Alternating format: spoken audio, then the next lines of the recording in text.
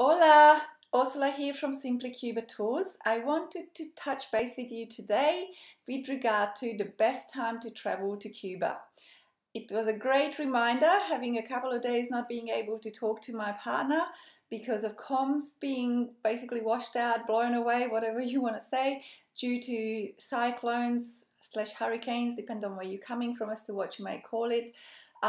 So it has given me a nudge to say, when is the best time to travel to Cuba? So basically not October to the end of November, because that is the wet season, so it tends to be rather humid, rather wet, and it's also the time of the hurricane season when most of the hurricanes hit the island. So you can find yourself without electricity, you can find yourself without power, and if there is a lot of damage, you can also find yourself stuck in certain places. So that's not to put you off, but it is certainly a consideration when you're making travel plans. The dry season actually starts from December to May, when the weather is absolutely beautiful. It's somewhere between 25 and 31 degrees during the day, which makes it very nice, balmy, comfortable, beautiful beach weather, if you ask me. You can enjoy all activities, everything is open, and even nighttime the temperatures are only around 21 to 25 degrees, so it's quite comfortable just to get out and about in your shorts and t-shirts.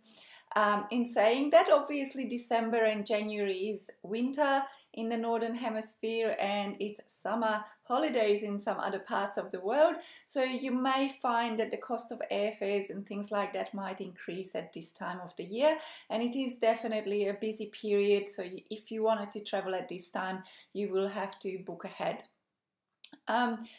June is when the wet season actually starts.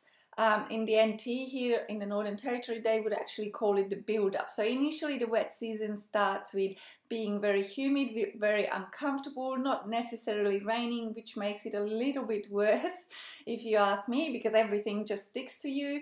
But it's great for cleansing the pores and give you beautiful skin.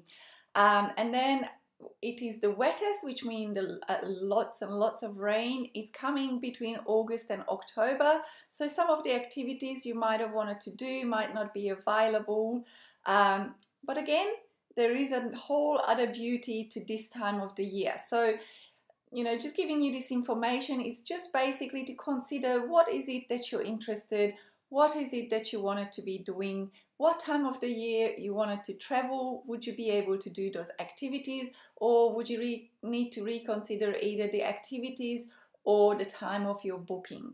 So if you have any questions, please reach out or drop a line and we can walk you through the beautiful weather in Cuba and how best to plan for your next travel. Catch you soon.